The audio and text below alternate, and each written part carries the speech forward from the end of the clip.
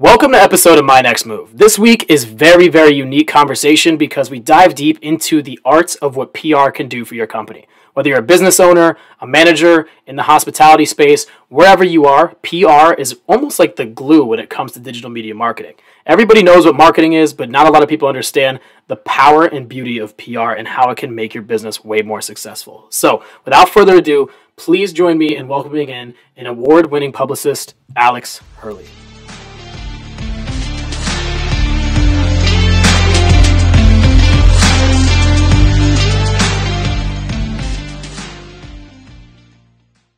Thanks for having me. Yeah, absolutely. I think that you have had one of the craziest paths that I've witnessed over the last 3-4 years since I've known you. Yeah. Living in Vegas, award-winning publicist, you are all over the map right now. Yeah. So I'm really excited to have you on today to talk a little bit more about PR because recently I've been doing a lot more research on it. Yeah. You know, owning a marketing agency, starting my own personal brand, and there is so much to know that blows my mind and how it tailors into all things business. Yeah, 1,000%. And before we get into all that, I kind of want to learn a little bit about you just so the people listening kind of understand your background, where you came from, because your story is really inspiring. So I would love to hear a little bit more where you started, where you came from, because you're also from a small town, correct? Correct, yeah. So I am from Huntington, West Virginia, which is a really small town down on the border of Ohio and Kentucky. Mm-hmm. And I'm a first-gen college student. Both of my parents were self-made and just kind of climbed the corporate ladder to get to where they're at. So yeah, it's really crazy from where I came from to now. Like you said, I'm in Vegas. But at an early age, I always kind of knew that I wanted to get out and to do something and to see the world. I just didn't really foresee becoming a publicist. Yeah. But yeah, so I went to college and actually started at WVU. And was in the comms program, and I was like, okay, I guess I could be a journalist, but I didn't want to be a journalist. And I started learning more about PR, and I was like, well, this is cool because PR is really on this flip side of journalism. So whenever you're a journalist, you're the person on the camera getting the news out, but when you're a publicist, you're the one feeding them the news and the story ideas, and I really like that side of it. So I actually transferred to University of Kentucky for a PR program because West Virginia didn't have one. Okay. So yeah, then I went to University of Kentucky where I got my degree in public relations, and that's kind of how this all started. How it all got started. So how was the transition from WVU to Kentucky? Was it a much better program? How was it? Yeah, so, well, first of all, the culture of UK versus WVU was, like, so crazy for me. West Virginia was more chill and relaxed. And what? Really? Yeah, well, I mean, in, like, for example, like, at football games, you're in shorts and T-shirts. At Kentucky, you were in heels, hats, and, like, dresses. Oh, SEC, man, okay. Very Southern. So I think that the culture itself was a little crazy when I first got to Kentucky. But the program, though, was really amazing. And that's whenever I learned more about PR and how strategic it is and really the full scope of public relations. I really didn't know much until then. I knew that publicists were the ones, you know, coordinating the interviews, behind the scenes doing things, but I didn't understand the strategy of PR and its velocity and how important it was until I got to that program. And it was so extensive and amazing that it really helped me get to where I'm at now, for sure. It's crazy. It's crazy because, like, when I first heard about PR, I never really thought how valuable it could be until, you know, you start your own businesses. I'm very similar to you, coming from a small town. I don't understand the industry, but I also feel like a lot of people that own businesses or corporations don't understand the value of it either. So when we had that very long conversation, what was that, like 3-4 weeks ago now? It's really crazy just to, like, well, the amount of knowledge you have is very, like, it's crazy to me. It's, like, really, really inspiring to how much you've absorbed over time. And I'm sure that comes with experience with being in Vegas and working with some big tier, you know, companies. You're here in Tampa now working with Hyatt, right? Hyatt? Hotel Hyatt, Hyatt? in Ybor. Okay. So it's a new boutique hotel. Ybor in general is like one of the oldest parts of Tampa. Yeah. And it's very up and coming. The image of Ybor itself is not amazing. So that's one thing we're working on right now. And with Hotel Hyatt, it's the new boutique hotel. We're really working on its brand positioning in Tampa, making it a destination, making people want to come to it. So that's one feat that you know, we're going to be working on with that. Ybor doesn't have an amazing reputation. Yeah. So when you open a shiny, new, beautiful boutique resort in the middle of that, you have to try to negate and reshape and shift that with your brand to make people want to come. So that's one thing that that I'm going to be working on really heavily in the Tampa market. Yeah, that's really cool. In the coming months. But so how do you do that as like as a PR publicist, or is it kind of just like, okay, we have this really nice new building, we know there's homeless people outside, but come on anyway because we have all these amenities? But I do know that Ybor has like this like massive multi-million-dollar project where they're trying to build it up, so they're like the first people there. 1,000%. So Ybor in general, a lot of people in the city are doing a lot of amazing things right now to really work on that image. But specific to Haya, so anytime you are brought on with a client and there's an issue that's an outside issue, you immediately have to come up with ways and positioning and factors publicly to mitigate it. So for example, one thing that we're going to be doing with Haya is really publicizing and positioning them as a must-experience destination in Ybor, and positioning Ybor and the history of, for example, it's for the first people that came to Florida from Cuba. A lot of people think it's Miami. It's not. It's Ybor. Yeah. So wow. I didn't know that. Right. So publicizing the history, publicizing the story with PR. It's all about the narrative. It's all about the story and your experience. Yeah. So making people want to go to Ybor. So really making sure that we're getting Hotel Haya in Cigar Aficionados magazine, talking about the Cuban history, the new boutique luxury experience, but also paying homage to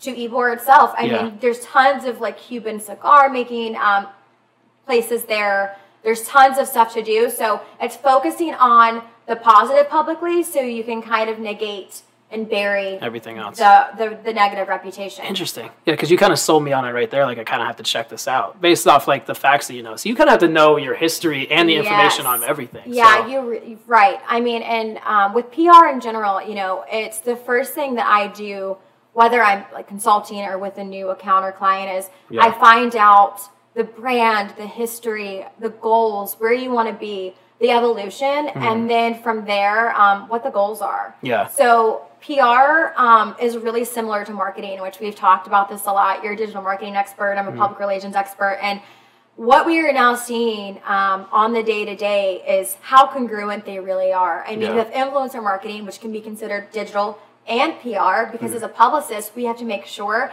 that the influencer is on par with the brand image. Yeah. And we have to make sure that what they're saying and experiencing and publicizing to their target audience is on par with what we want our public image to be. Yeah. Where the digital side is, okay, what are their analytics? Who is this reaching? Who are their demos? And that's really how you come together and you have a powerhouse. And it's really crucial. I mean, I think it's essential these days. You have to have both to amplify each other. Yeah, it sounds like to me the PR is almost like, correct me if I'm wrong here, it's kind of like the glue of the digital media marketing funnel. Yeah. Because you have to utilize like every piece, whether it's the ad metrics or you need influencer marketing, like you're saying, email marketing. What are you really promoting out there? And like, what's the story behind it? So it's really, I mean, it's still tying together to me. I'm still learning the process, so it's great to hear this story. But is there anybody that you like to focus on? Is there a certain niche that you like more than others, or is it kind of just like who comes, first come, first serve type of thing with the company you're with? Yeah, so the company that I'm with now, we focus on hospitality, food and beverage, and tourism. So, for example, we represent destinations, which is pretty crazy. So we represent Navarre Beach, Florida, which is on the Panhandle. It's right on the Gulf, actually. Pensacola, Destin area, Eureka Springs, Arkansas. So, and with destinations, it's really crazy because you're publicizing to the world why people should want to come see you when they can go literally anywhere else. Yeah. So you have to be really strategic, and that's all about knowing your partners, knowing the experiences there, knowing who your target audience is through that digital sector. Yeah. So you can hyper target. So, for example, spring break just came and gone. And for example, with how we would work with digital marketing to get our messaging out there, we work really closely with analytics and with data to see where these people are coming from. Okay. So with Florida, a lot of people, it's a drive-in market. A lot of people drive compared to flying. It's Texas, it's the Midwest, it's the Carolinas. So from a PR perspective, I'm like, okay, so I get this data and I know that if our demo is 35 to 55 in Houston or in Chicago, that I need to be pitching our experience to those publications in those markets. Wow. And our digital team knows now that they need to be hyper targeting our ad buys to those people and those demos in those markets. And you just have a solid campaign that's cycling and funneling your tourism messaging across the board. Yeah. And messaging is really the key with PR. It's crucial as a publicist and as a digital marketer that you are, when you're targeting with a message, it's the right one. Yeah. If it's an eco-sustainability message, that you're making sure that you have that sustainable language in your ad, and that you're then getting that ad to the right people. And as a publicist, making sure that when I'm getting these CEOs in interviews, or if I'm pitching the destination to these eco-friendly writers, that I'm constantly drilling that messaging in. Yeah. So public perception becomes the brand goal and the brand image of that sustainability. And whether you're in hospitality or entertainment, the main premise of PR, because it's very ambiguous, there's a lot of different functions of PR, but in terms of managing reputations, it's crucial that you are hyper targeted, hyper strategic, and that you're consistent. A lot of people don't give PR as much time because it can be harder to track compared to digital marketing. Yeah. With digital marketing, you can immediately see the click-through, who's gone, who's looking. With PR, we don't always know who's going to read the article that I got you in Forbes, even though we know it can have a 200,000 per month circulation. Yeah. We don't know if it's going to convert, and we don't know who's reading. Yeah, that's smart. So you can't always track it the same. But in terms of reputation, I mean, Buffett said it best, it takes 20 years to build a reputation, 5 seconds to destroy it. And it's really hard to repair. So a lot of people, I don't think, understand how PR can really help them long term. Specifically, if you're in a crisis, and this has been proven through tons of research, if you're a company that has gone through extreme crisis, but you already have a public positive image through PR, you're twice as more likely to bounce back quicker from the crisis. Yeah. And that's another thing too. Crisis management, crisis control. I have a lot of experience with that in Vegas, and PR plays a huge hand in that company bouncing back. Yeah, it's kind of ironic to say that 5 seconds to destroy it, because PR, you're almost like you said, an e-board. You're burying the fact that there's some like bad things to it, but only glorifying the good sides of it. So right. That's interesting. So what's the process like? Because there's a lot of moving parts, it sounds like, because you're talking about the analytics and all like the measurable aspects of it, right? So like, what is your, I don't want to say day-to-day, but like something that helps you, because you're not technically writing the articles, right? Or are you like matchmaking, like journalists? Yeah, so actually I'm glad that you asked, because a lot of people have no idea as a publicist how the back end works. So pretty much, let's say you're opening a new restaurant and you want to get the news out about the restaurant opening, then I would develop a press release. I would write that, and that would include the menu, quotes from the chef, maybe just depending what it is for the opening. Then we would create a hyper targeted media list, and you can create these media lists through platforms like Muckrack or Cision, where you find this database. So that way you can get your press release to the food and beverage journalists that would cover your opening in your niche. And then it becomes a niche. There's some food and beverage writers that maybe they only talk about or they love Italian restaurants or whatever it might be. Then that's another segment. So it has to be hyper targeted. So we would then create the media list of who is relevant, who would be relevant to receive this information. And once we develop the press release, we would send that out. And then from there, you have your media preview events, you have your influencer dinners to build the anticipation to get people in the door. Because that's the key too, if you're launching something with public relations, specifically if you need to have a conversion. And by that, I mean, you need to sell tickets, whether it's concert, you need seats, and you need to get butts and seats, whatever it is. You really need to utilize PR to build anticipation. So on opening day, you have a line out the door, you have the right target audience in there. And PR allows you to be strategic with that. So initially, so we would develop the press materials or the pitches, and we write those ourselves. And then we would send that to the hyper-targeted list of people that would cover it. Because, for example, you would never send a press release about a restaurant opening to a meteorologist that covers the weather. Some people think that media is media, so you can send it to whomever you want, but it's wrong and it hurts your coverage, because if you're sending someone something that doesn't even write about what you're writing about, leaves a bad taste in their mouth. Yeah. And media relations plays a crucial role in the success of public relations. You want to make sure that you're building the right relations with the right niche of media for your client. So that way they're getting consistent coverage. You can go to them when you need an article and vice versa, and you're really giving them a good experience. Yeah, for sure. I mean, it sounds like a rigorous process. Is this like a long-term situation? Yeah, and it's very strategic. So, and one thing too that we didn't touch on, but just to really round this out, because PR really is so ambiguous.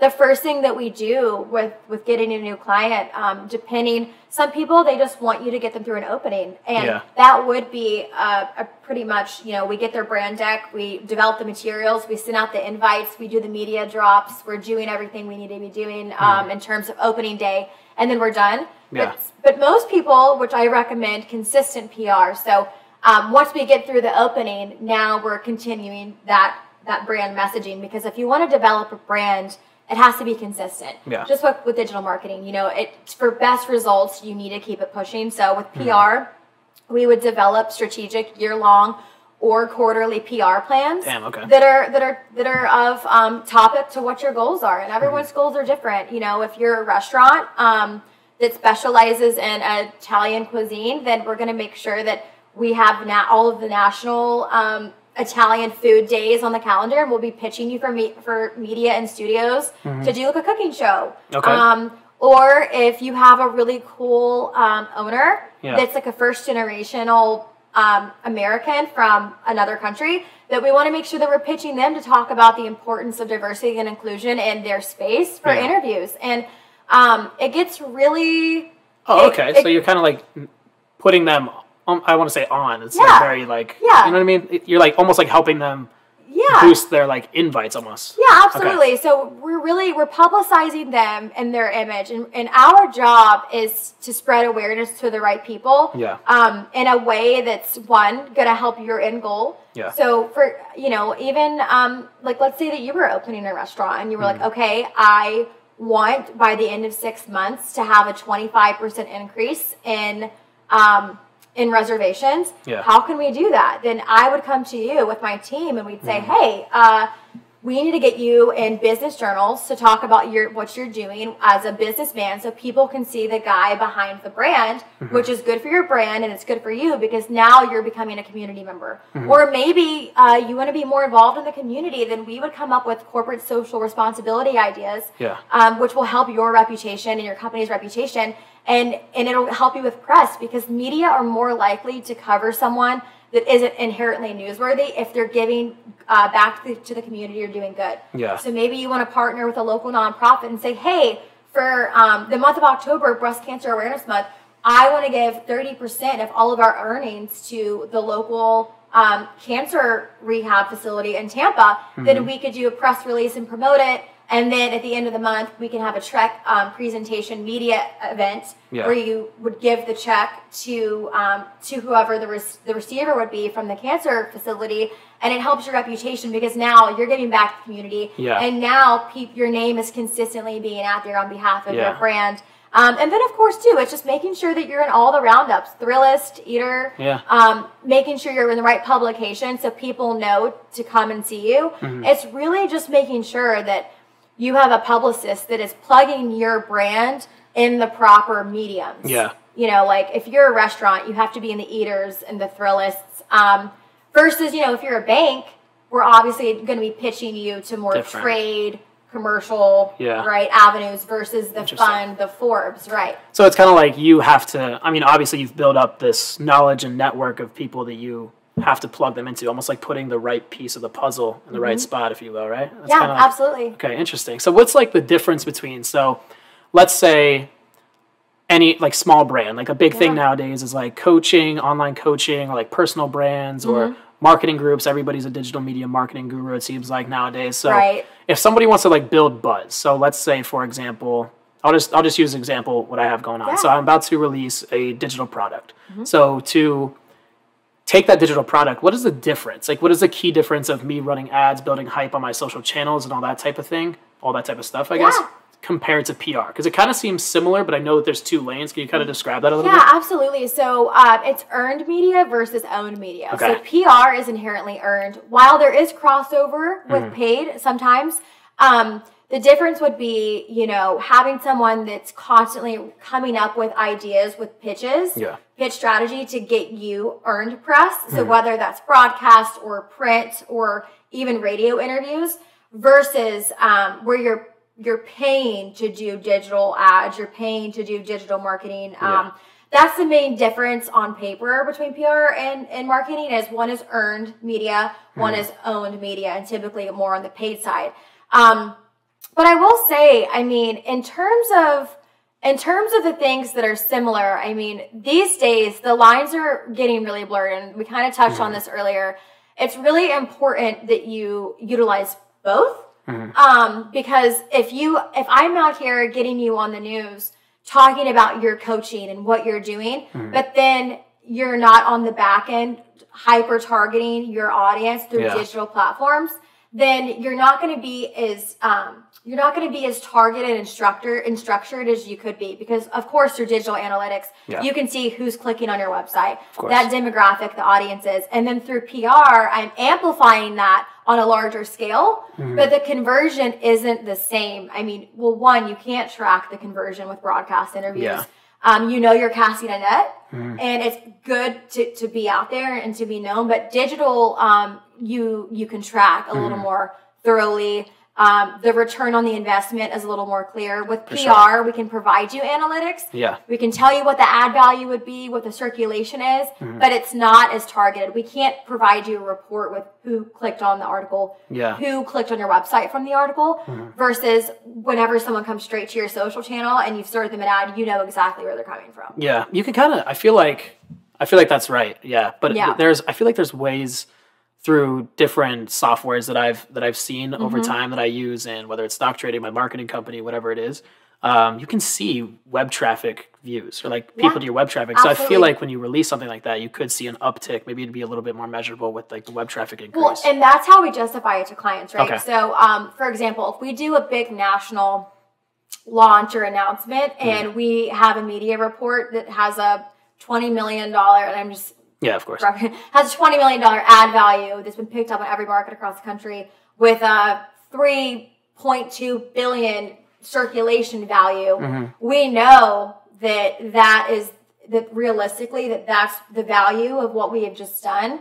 And we can certainly assume that if your web traffic has gone up or your social media has gone up and that was the only difference, we can allot it to that in our efforts. But it's just, some clients that are very into numbers, they want the specifics. They want to know they want to know the demographics. And that's where it gets a little, on the day-to-day, it can be tricky to consistently really justify from a number perspective on, especially whenever digital can be so specific. I mean, if someone clicks on a Facebook ad, you can go down to like where they are, their interests, their likes. And with PR, it just doesn't work the same. But it is still equally as valuable, and I think that is what most people really don't understand. I think you're hitting on a lot of topics that I kind of struggle with sometimes when I'm promoting my SEO services for my marketing agency. So it's not as measurable, but it really does tie a huge knot into the whole digital funnel. That people can't. I feel like business owners or marketing managers or whatever it is who we're pitching to or trying to offer services, if they don't have that exact value where the ROI is, they feel like they're not getting the value, when realistically, when you're building out your SEO and you're popping up on Google Hire by being in Forbes or CNN or whatever, that plays such a huge role. It's just like building a business, building out, I don't even know, like working out, even like if you have to build out a structure, like a frame in order to scale. So it really has like opened my eyes, even in the conversations that we had, that I really need to focus on not just external and helping clients build out their PR, but personally as well, because it helps amplify your credibility, your SEO. You pop up higher. If I get involved in the community, everything that you're hitting on is like really helping me out. So this conversation is really like, I don't want to say it's for personal benefits, but it's helping quite a bit. I appreciate all the knowledge that you have on the industry. But I want to talk a little bit about your experience, right? So you live in Vegas, in Florida now. You're working with a Florida company. It's like I don't know if you want to talk about that, but you're in Vegas. I know you've had some pretty wild experiences. Can you touch on any of those? Is there anything like what's like the wildest experience you've had or who you've worked with? I know you can't probably say names. Yeah. So, for NDA and discrepancy, which a big part of PR too is like lock and key, the amount of information that we're trusted with. So yeah, the not so fun side of PR, and like I kind of said earlier, PR can be kind of an ambiguous term because it can be internal communications, external comms, crisis management, public affairs, even. So just to kind of like hone in on crisis comms for a second. So Las Vegas is 24/7. Yeah. I mean, the casinos never stop. It never ends. It's chaos out there. It is chaos. And you have a lot of tourists. You have a lot of drunk people. You have a lot of celebrities. You have a lot of CEOs. I mean, it's Sin City. So, and it really does live up to the name. There's a lot of crazy things that happen. It's hard to be specific on the amount of things that I've seen and dealt with you like wouldn't believe. But one thing that was personally pretty crazy for me, I mean, I'm from a small town. Of course. You know, Vegas was a complete culture shock to me. One of the craziest things, like professionally and personally, I think about Las Vegas is the amount of homicides that take place in these resorts that you literally never hear about or know about. Yeah. And it's pretty alarming. And if you'll notice, any new resort opening in Las Vegas do not have balconies. I don't know if you've paid attention to architecture. They're all balconies because so many people jump off of them. They're thrown off of them. Damn. And actually, but personal experience, and then I'll tell you something crazy that happened not that long ago. Trigger warning. I'll just go ahead and throw this in there. Yeah. So yeah, I mean, when I was representing hotels and working with casinos, I mean, the amount of overdoses, murder, suicides, people killing themselves even too, just because they've lost everything. There's a lot of loss that happens in Vegas. People come there and literally lose everything. Yeah. People also come there too for the wrong reasons, and things happen. But these poor, there's maids that literally make barely minimum wage, and they walk in and they see these horrible things. They find these people all the time. Yeah, but Vegas is one of the biggest tourism cities around. So if the public knew what goes on, some of these casinos, what goes on behind the scenes, and what you have to. But yeah, I mean, there were situations where actually I can tell this story and feel fine. Okay. So yeah, the homicides dealt with that all the time. I mean, just making sure to, because number one, I mean, the first thing that happens in this situation is, my God, the person that found these people, whether it was accidental or not, I mean, it's pretty traumatizing for your staff, so making sure they're okay. But then controlling the narrative. If you have there's thousands of rooms in these casinos, people are walking by, wouldn't know what's going on. That causes chatter, that causes the press to come. So you have to mitigate that immediately. So, I mean, it's a really quick turn and burn. If there's something going on in these rooms, you have to, first of all, handle your internal structure of crisis communications. Usually that involves, if in this situation, I mean, you obviously have to get the police involved immediately. They come up, but it's all very hush-hush because they don't want to draw attention to it because it's really bad for business. It's bad for publicity, and you don't want people digging around. So that's crazy. I dealt with a lot of that stuff. So you just bury it, right? You is it you create headlines or you create So the thing about PR is you always want to be you always want to be proactive instead of reactive. Yeah. So one thing too, internal crisis comms is huge for companies. Whether you're a Pepsi or you're an MGM in Las Vegas, you have to have an internal structure. Yeah. Because most of the time, crisis can be mitigated if there's a plan put in place ahead of time. Okay. So, for example, if they're... So you're planning for homicides? Yeah, well, right. We're planning for whether there's a shooting that happens on property or death or something happens to your CEO, having a plan in place that you know who to call. So... Wow. Even, for example, and this can help you just really quickly because I do think this is important.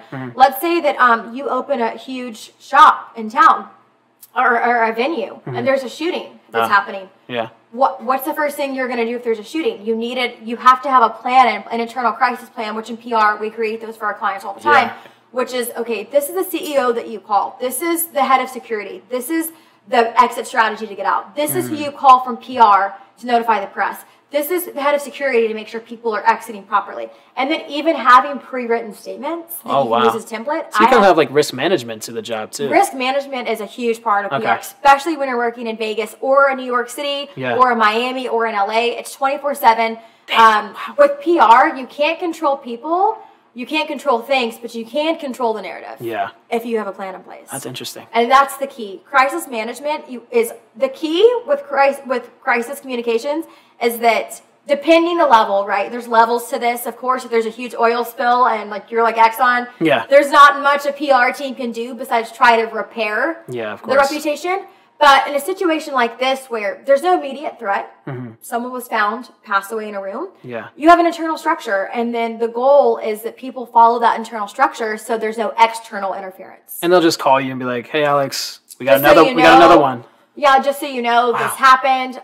PD is here. We're working on it. We're the coroner's here. It's an investigation. And then from there, usually, but these things happen so frequently, it's like nothing. I mean, really? Yes. It's crazy. And that's why a lot of the hotels no longer even have their towers open that can afford to do so. Yeah. Some of these casinos, there's nothing they can do and they just mitigate it the best way they can. But you will not see a brand new resort with thousands and thousands of balconies like you used to 20 years ago. And it's because of a lot of these instances. They're building infrastructure differently now? Yeah. Okay. But that's like one, wild. And I think too, but it's just being prepared, right? And with PR, you're always going to have CEOs that say things they shouldn't. And then as a publicist, you have to fix it. Yeah. How are you going to publicly fix this image? You come up with mortification strategies. There's scapegoating, so you can blame it on someone else. There's denial. You just lie. Which, by the way, as a publicist, transparency with the public, you have to be transparent. It's the quickest way to strengthen your relationship. Because if you keep lying publicly, then it's not a good look. And actually, in terms of like relevancy, one of the most immediate things that I've seen happen with a PR crisis is the NFL. I mean, whenever the Bills player like almost passed away on camera. Yeah. What was his name? The player? Damar Hamlin. Yes. So he passed out on live television in front of everyone. No one knew. Yeah. Well, it came out, and there were. Whether you're pro-vax or anti-vax is irrelevant. I'm just going to speak specifically from a public relations perspective. That was everywhere. People were talking, and they were like, oh my God, what happened here? And whenever he came out of the hospital, they wanted him to do a press conference, and the NFL was refusing. And the NFL was getting so much heat for not allowing him to do a press conference, when in reality, I'm sitting here like, well, okay, so what's the NFL's options here? They put this man who was just literally traumatized and almost passed away, was in a coma, to get crucified on the stake by press, because they're going to ask those questions. They're going to say, hey, did you receive the vaccine? Yeah. And there's no good situation for the NFL, because if he says yes, they can turn it. He received the vaccine, then the part of the media, because the media at a high level, at an international, national level, there's always sides. Of course. So if he says yes, he received the vaccine, they're going to say, oh, well, did your doctor attribute your heart condition as a possible side effect of the vaccine? If he says no, he looks like a liar. If he says yes, the NFL, even though a lot of people in the country are requiring vaccines, now the NFL is like, oh, so now it's the NFL's fault that he almost died in front of millions of people in America watching him on TV. And then it puts him in a bad spot. Of course. So, and then if he says no, he didn't take the vaccine, well, then it's like, okay, well, how come the NFL is refusing to comment? So either way, sometimes you get yourself in those situations too, and you have to decide, is it better to not speak at all? Yeah. Or to take the risk? And I'm going to assume, as a publicist with a lot of experience, that he probably did receive the vaccine, and that's why the NFL didn't want to put him in that situation, because they didn't want them to turn this. I mean, it's a miracle he was alive and came out of the coma, and they were politicking the situation. Of course. So that was a huge instance. I mean, in that situation, it's a good thing the NFL, I think, didn't comment, because either way, they were gonna. And now, the Super Bowl came and went. People have forgotten. Yeah. That's so crazy. But everything has to be so curated when you're at that level, specifically with PR. I mean, it takes one thing to destroy your image. And in Las Vegas, my God, the shooting in 2017 destroyed MGM. Yeah. Their stocks plummeted because of the shooting. What a lot of people don't know is that MGM also owned the grounds of the festival where the shooting took place. Mm-hmm. So, wow. So they were hit. So they owned Mandalay Bay, which was the shooter, and they owned the festival grounds. And their stocks plummeted, and they're still recovering their image from that. And the thing is, it wasn't their fault. Mm-hmm. They didn't shoot anyone. They didn't kill anyone. But it happened out of their hotel and resort and on their festival grounds. And they were sued, and they lost, multi-millions of dollars from having to pay victims. And in that situation, there's nothing you can do besides be reactive. There's nothing they could have done to have prevented that from happening. And that is, when you have stakeholders involved, it's a whole another level of PR. And actually, one thing that I really commend MGM for doing was when this happened, they were being a great resource for people that were calling. They updated their corporate websites for hotlines so people could call, try to find their family, see what was going on. And since then, they've implemented a lot of corporate social responsibility plans, which is great for repairing reputations. Yeah. And CSR, just for listeners that don't really know, these are just plans that that involve you in the community somehow, or stability, or any initiative you're working on that's doing good. Yeah. Whether it's nonprofit or for the environment. That's also really beneficial and helpful if you're repairing a reputation. Mm-hmm. So one thing that MGM did was they enforced a new green deal where they were making a lot of green changes across the board. Because MGM's international. Yeah. They own huge. They own, tons of resorts, and it just so happened that their one location in Vegas has happened from, but they still own 11 other resorts on the Strip. Mm-hmm. So as a company, they took a huge hit, and it wasn't their fault. They had to be reactive to a crisis that was external. Yeah. It wasn't internal. It wasn't like their CEO did this. A guest did this out of their window. So, they're still working on their reputation, but they had stakeholders involved. And so one thing I really commend MGM for doing is over-communicating what they could, and then incorporating all of this sustainability, PR, comms has been helpful for the reputation, especially for stakeholders. Companies want to invest in other, or people want to invest in companies that they believe in, that they find to be sound and ethical. So that was one thing they did that I think probably has helped their case. But it's a lot. Yeah, it's a lot. It's like, it's crazy. It's because there's so many different avenues you can go with in PR. And just to hit on MGM real quick, they kind of bad timing on their part, because even COVID 3 years later just knocked them right back down for whatever they were probably scaling back their credibility. 1,000%. That's nuts. So what is the lifestyle like in Vegas? Now that you're in the hospitality industry, it's like you're working with all these PR teams. That's where like the hub is, right? Like it's where all the resorts, that's where all the bars, the restaurants. It's a huge tourist attraction. So what is that like? Is it stressful, high stress? Is it fun? Is it the party lifestyle? So I feel like I personally thrive in chaos. Okay. And I feel like a lot of publicists, unless they're doing internal comms, like you have to, because it's so, especially when you're in a big city. Oh my God, like Vegas, LA, New York City, Miami. It's 24/7 that you're constantly on the go. So the environment's pretty. Las Vegas is a lot of fun. There's always something to do. There's always something going on. But from a PR perspective, it's a lot of fun. Vegas is growing like crazy too. I mean, now that we have the Raiders, the Knights, there's rumblings of an NBA team coming through, really? which I'm sure will be happening. There's a lot of growth in Las Vegas, and we really have been bouncing back from the pandemic. A lot of big cities were hit, obviously. Yeah. You were in New York, I know, so it was really devastating. And in Las Vegas, there's nothing there besides the Strip for tourists. Mm-hmm. So it was just a year of nothing. And a lot of resorts, a lot of people lost their jobs. It was a really stressful time. So we really all were just doing the best that we could. How was your like whole situation for that? I forgot about that. So I opened a resort in the middle of the pandemic, which was really stressful. So Circa Resort and Casino, I was with for almost 3 years. They own the downtown Las Vegas Event Center, and they throw a lot of Live Nation and Insomniac events, a lot of corporate events. They own the D, the Golden Gate, and Circa Sports, which is now a huge national sports betting company. But Circa was the first resort ground up in over 40 years in downtown Las Vegas. And, of course... Is that the one with the massive TV? Stadium Swim. Wow, yeah, it's amazing. Okay. You opened that? I did. Yeah. That's crazy. I was on the internal PR team. Yeah. And it was crazy because, of course, whenever...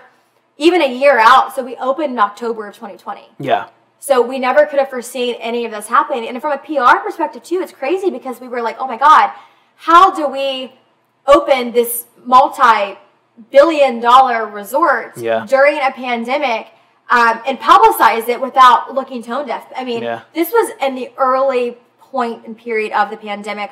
We were less than a year out before the pandemic even started.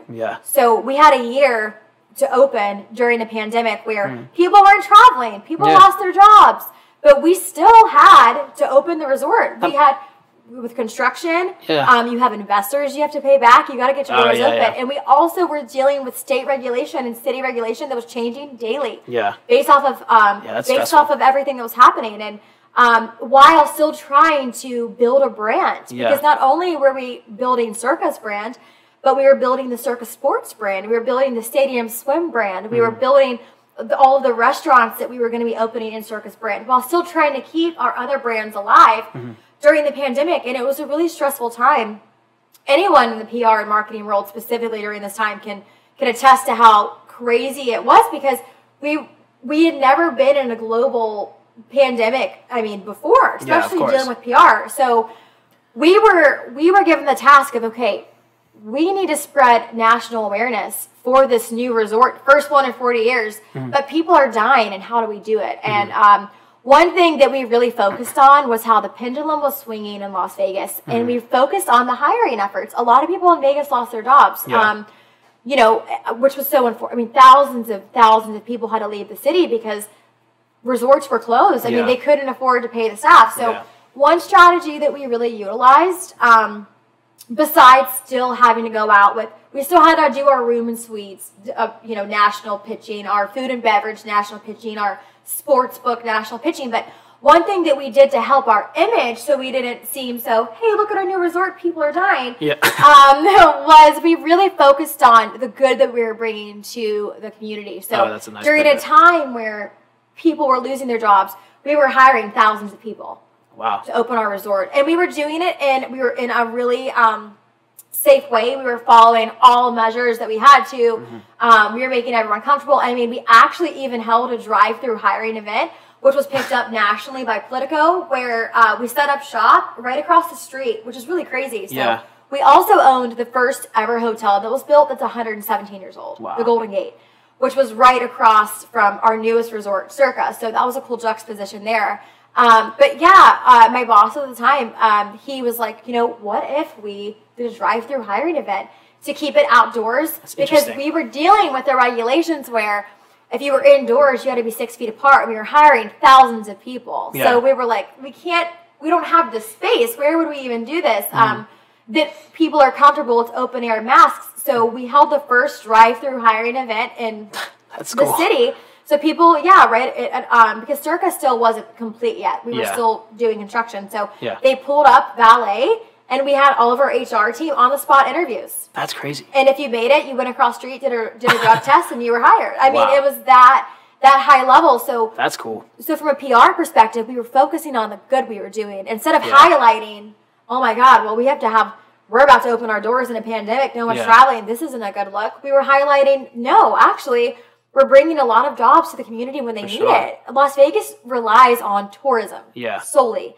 And people that had worked on the Strip for 50, 60 years lost their jobs overnight. That's crazy. So I focused, and our team focused, from a PR perspective with media on the good that we were doing and how the pendulum was swinging. You really have to be creative in this space because there's so many different, you know what I mean? You have to be, that situation. Yeah, you have to be creative, and you have to be a problem solver. Like an entrepreneur almost. Like building your own, I don't want to say brand, but like situation, right? Absolutely. Wow. That's crazy. That's insane. So it's literally like an entrepreneur space. Really, PR is everything because you have the digital marketing side, you have the business building side, the relationship side, the financial metric side that you have to keep in mind. There's so much that goes into that. You ever think about starting your own business before? So, yes, I have thought about eventually opening my own PR agency. And, one day, who knows, I might. I feel like for me, I love PR. It's my passion. And when you become an agency owner, specifically with PR, it eventually becomes more about the business and less about the PR. So if I could find a perfect world where it would allow me to still create these crisis management plans and create these PR plans and to do the red carpet events that I love so much and also be an owner that would be amazing. Yeah. But it's really hard when you're at a CEO level of your own agency to focus on the PR. It becomes more about the business side. Yeah. Which, don't get me wrong, I'm all about about business and making money, but my passion really is public relations. And with my experience in agencies and with owners and seeing how it kind of works at a high level, they're very far removed from that side, and they're more on the client services side. So I don't know if that's what I want to do necessarily, but I've thought about it. I've considered it. I think I would have a lot of clientele if I yeah, would do for sure. so. I was gonna say you've definitely built up a good brand for yourself. Yeah. So you could like kind of, I don't want to say steal them, but bring them on over. Well, I and, think like, that there's help 'em out. opportunity, right? Because with PR, and I mean, you literally own your own digital marketing firm. You also have to make sure that you're doing your own personal PR. Of course. Like that you're in the community, you're part of your organizations, that, you know, you're doing things like this where you're speaking and you're educating people that aren't as familiar with the industry. And and I feel like I try to do a good job at that. And and also too, I mean, I'm like the friendliest person ever. You could message me on Instagram like, hey, I don't know what PR is. I'm a new business owner. Could you give me a basic, and I will. I always will, because I genuinely love what I do. I love PR. Sounds like a coaching career is coming pretty soon.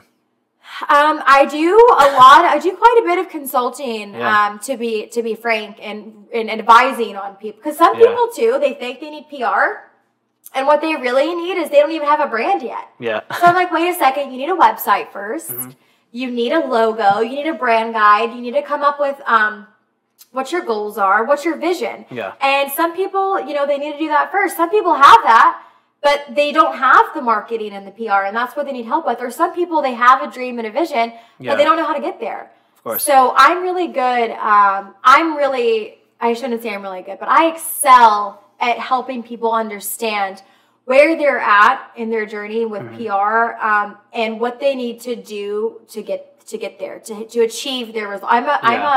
I'm a big picture person, so I'm all about the tactics and the goals and what you should do to get there, and I'm always like honest about that. And some people too, I mean, it comes down to a lack of resources, a lack of time, a lack of staffing. I mean, if you're a one-man band, it can be really hard to focus on your PR when you're just trying to keep your business running. Of course. And I'll always be transparent with those situations too. Yeah, laying that structure like we talked about is really important. So it's cool with like, because you have like the marketing knowledge and the PR knowledge. So it's like a really powerful amount of knowledge to give to someone. So definitely a good person to know and get in contact with on that front. And I feel like if you started that coaching or entrepreneur space, you would crush it. But all right, so I want to talk about two things real quick before we wrap up here. Of course. Give me one. I want to know the craziest experience. I don't know if you can tell me names. Just the craziest experience, not homicides, like that you got to witness. Was it like a pool party? Was it the Circa opening? What was like the craziest Vegas experience? Doesn't even have to be Vegas. Maybe Miami. I know you've done a lot of traveling to Tampa, Houston. Give me one of the craziest ones. I think that the craziest thing that I've ever dealt with was, and I can't say, I'm not going to say the resort, but I will say, well, there's a few, but I think that one of the craziest situations that I've ever dealt with, there was this woman that was kicked out of our resort, I won't say which, and escorted out by security. She somehow ended up in the garage area, and the garage, which unbeknownst to me and a lot of people in the company, acted as the power structure for the hotel. And she was naked, had green hair, broke into the garage power structure, which there's actually articles about this, so you'll be able to figure out the resort if you look this up. But anyways, she broke into the power structure and literally caused a full shutdown. And there was media at the time on the rooftop. I'm going to be so obvious by saying this, but there's a rooftop of this resort. And there was a huge, like, media, like, national media were up there at the time. And this lady caused a power outage. People were stuck at the pool.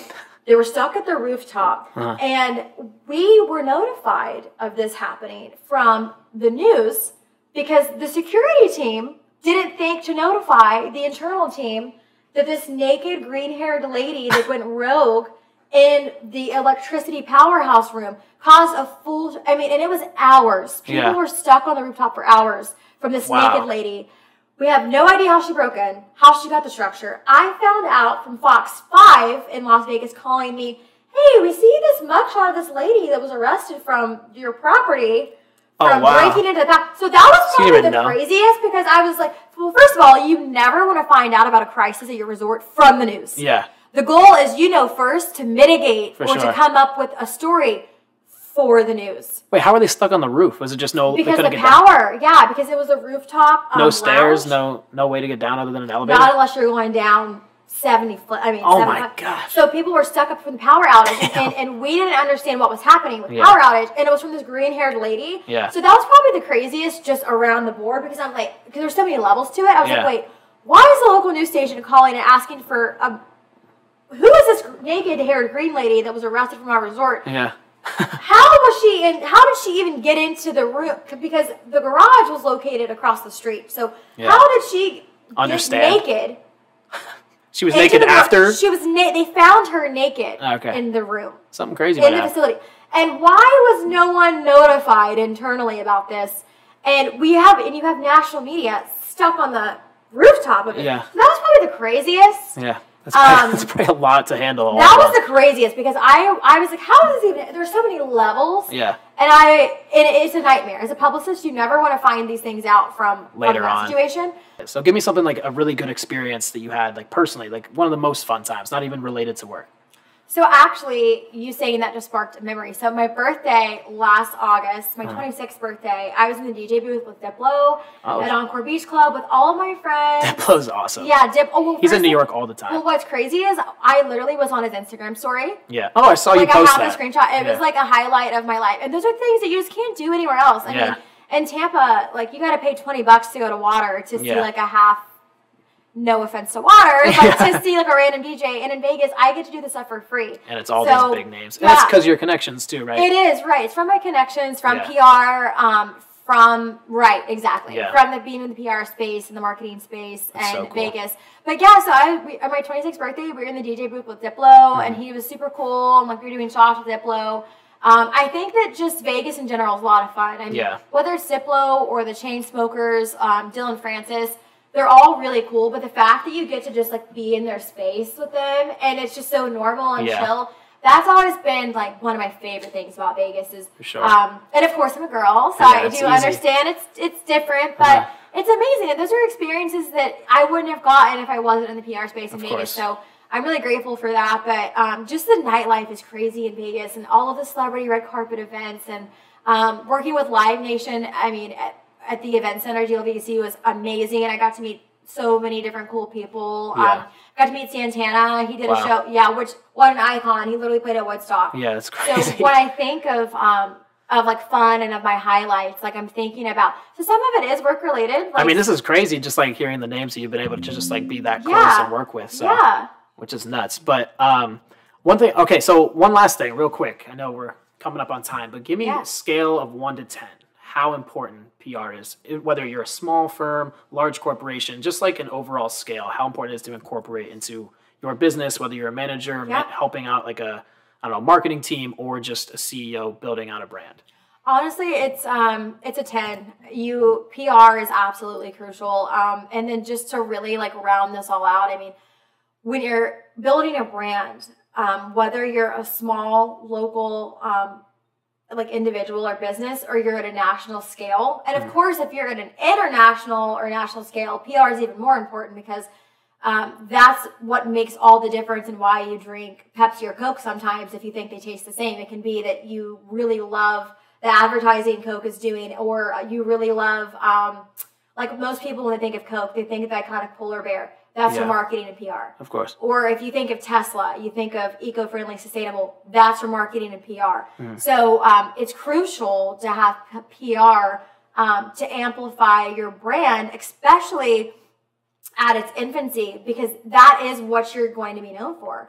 So it's crucial that you have a solid PR and marketing team to where, PR is developing the messaging to make sure that your reputation and the positioning and the story is there, and you're using digital marketing efforts to amplify it to get it to your right target audience. And it's crucial. And I don't think you should have one without the other. I think they're both equally as important. And together, you have, a fully loaded gun of success waiting for you if you do it combined. It's getting you in front of your audience and positioning you in a light that's going to be helpful for your business or for your personality or for whatever your goal is. Yeah, that's powerful. That's crazy. It's crazy how it's all connected. And I'm in the space now where it's starting to scale. So being introduced to you and all the knowledge you have has been, a pleasure. And I really appreciate your time coming on today. But I think that it's time for you to tell us what your next move is. So everything that you've done up to this point, small town girl, moving out to Vegas, now you have an immense amount of knowledge. I feel like I could sit here and talk about this with you all day long. And maybe at some point we'll be able to work together at some point. I feel like the marketing side, the PR side, there's a lot of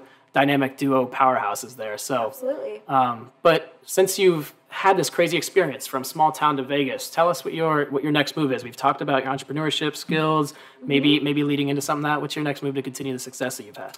Yeah, so I'm currently a director of PR, which is crazy because some days I'm like, wow, what is this life? But I think that for me, long term, I love a fast-paced environment. I'm always on the go, and I thrive in chaos. It's a part of why I love PR. So I do think that for me, I see myself in the next 10 years, I see myself as a VP, maybe an owner of my own agency. So we'll see. We're still figuring that side out. But I see myself in a really large PR role and just running shit. Crushing it. Just crushing it. Yeah. I love what I do. And considering, I'm almost 27 and so by 37, God knows what I'm going to be doing. But I want to take over. I see myself just continuing to grow and to learn and to really develop not only my PR, but like my leadership skills. Yeah. I want to grow other publicists to get to my level. And I want to grow. I want to keep growing. I think that sometimes in your career, you can become complacent because you're so busy. And it's really, and for me, like, I'm always keeping myself up to date on PR. I'm always learning. I'm always keeping up in the digital marketing space to really have a better understanding of the ever-changing landscape of our industry. And I really see myself just continuing to evolve and continuing to grow. And I think I want to be a powerhouse, and I want to continue to evolve and learn. I think you're on the right path. And I think I can tell, just like everybody else can around you, I've met thousands, hundreds of thousands of people, it feels like at this point. There's not many people like you with the passion, the drive, and if you have that, you're going to be successful no matter what. So I'm excited to see your story unfold, and I'm very happy we got to connect. And like I said, I cannot wait to see what you do in the next 10 years, because maybe we'll be doing podcasts on yachts or something crazy at that point. That would be amazing, especially if it's one of our own yachts. Yeah, exactly. Well, thank you so much for your time today. I'm sorry for all the technical difficulties we've had along the way. Oh, it's okay. It was great chatting with you offline about some of our personal interests, and I suspect we will be working together, collaborating a lot. That's great to hear. Well, hey, Alex Hurley, thank you so much for coming on.